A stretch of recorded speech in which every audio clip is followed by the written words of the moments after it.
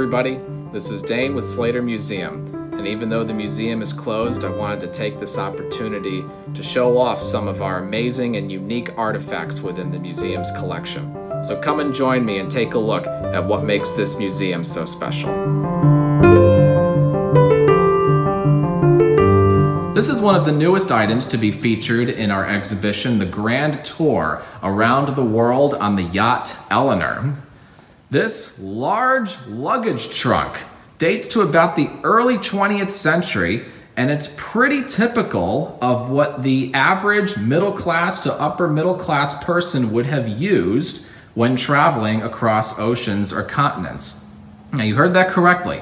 This is luggage that was used by the average traveler, not by the wealthy classes like the Slater family. When the Slater family traveled throughout the world in 1894, they would have never have used luggage like this. They lived exclusively on their private yacht, the Eleanor. This trunk was made by the Oshkosh Trunk Company of Oshkosh, Wisconsin. This thing is absolutely massive. It's over 4 feet tall, and when we moved it, it felt like it weighed 100 pounds, although it does have a small set of wheels on the very bottom that makes it a little bit easier when traveling about. But it's totally the opposite of the smaller, more compact luggage that the rest of us are accustomed to using when we travel.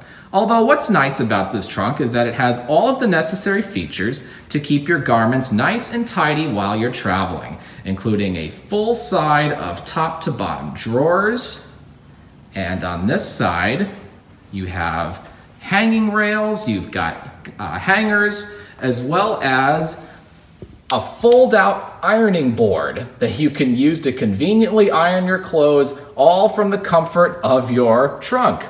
Now, we don't know who exactly owned this trunk, but being that it's almost 100 years old now, one can only imagine the amount of miles it's traveled and the amount of states or countries it's been through.